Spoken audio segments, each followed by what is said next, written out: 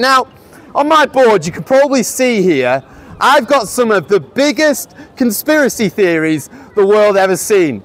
Do you like a good conspiracy theory? I wonder how many of you like a good, you're on TikTok, you're scrolling away, and there's different conspiracy theories. Now, I wonder if there's any on this board here that you think I've missed. Have a good look at my board. Is there any conspiracy theories I need to add to this board? Have a good look.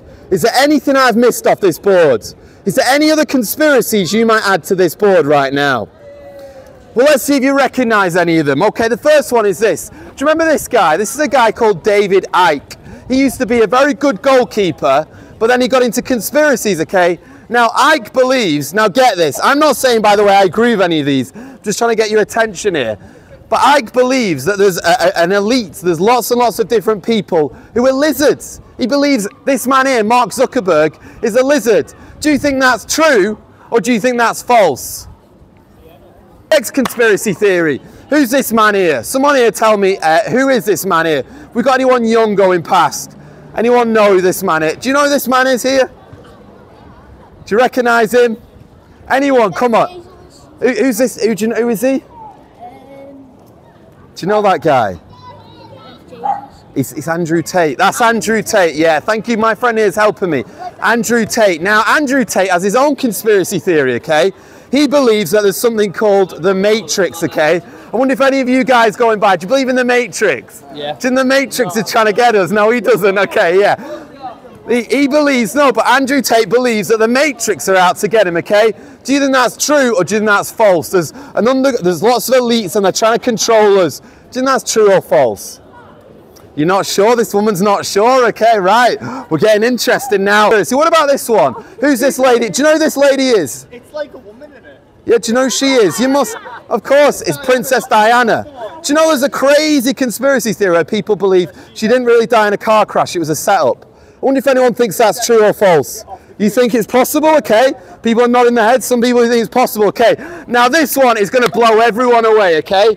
Is this true or false? Is the earth flat? Okay. Do you think it's true? This lady thinks it's true. Okay.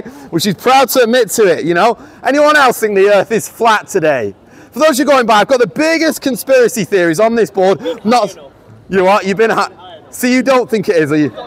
You're not sure. Okay. Yeah. Yeah, okay, right, very interesting, okay. Right, next one. Now this one, maybe this one could be a bit more true. What about this one? Have we ever landed on the moon? You don't think we have, okay? There's a conspiracy theory that people say we never landed on the moon. And the big question that needs to be asked is this: why did we never go back?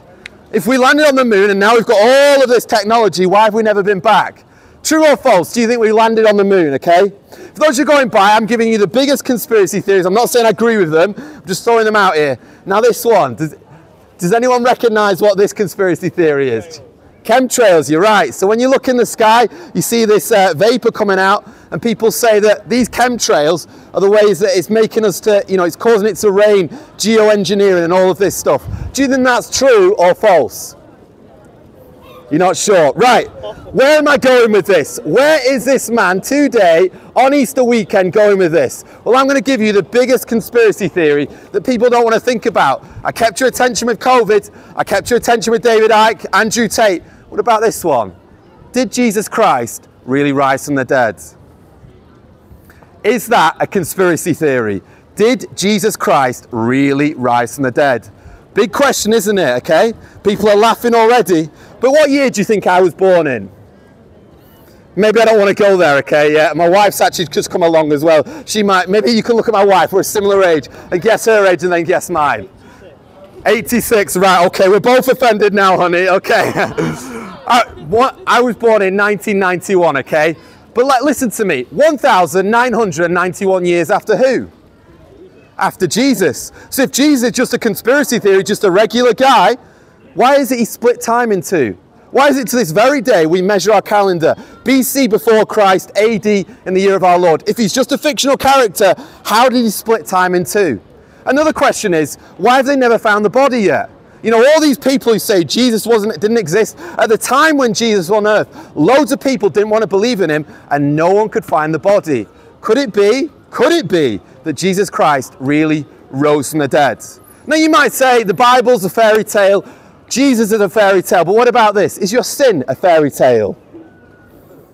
It's not a fairy tale, is it? Have you done wrong things in this life? I just said that's my wife there. Do you think I've ever made this woman cry before? What do you think?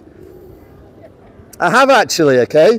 Do you think these are my children? Do you think I've ever lost my temper when it's not the right thing at times with my children?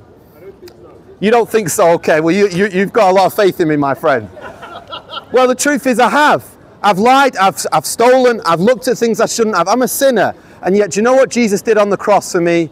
He died there for all of my sins. And I'll tell you something, he died for all of your sins too. Past, present and future, all of your sins were nailed to that cross. And if you come to him, Jesus Christ promises to wash away all of your sins and give you a fresh start because he rose from the dead. One final challenge, if there's any atheists now in Southport, I've got a challenge for you. What would you think of me, Mr. Atheist, if I said to you, Harry Potter is a terrible book? What if I said, Harry Potter's a terrible book, but I've never read it before? What would you think of me? Well, you'd say, read it first and then make a judgment. Don't laugh at the Bible. Don't say the Bible's a load of nonsense without first sitting down and reading it. And I'll give you a portion of the Bible for free right now. John's Gospel, if no one's too embarrassed to take it from the wacky street preacher's hand, you can have this for free today. Would you like it? Would you like to consider these things? Oh, come on.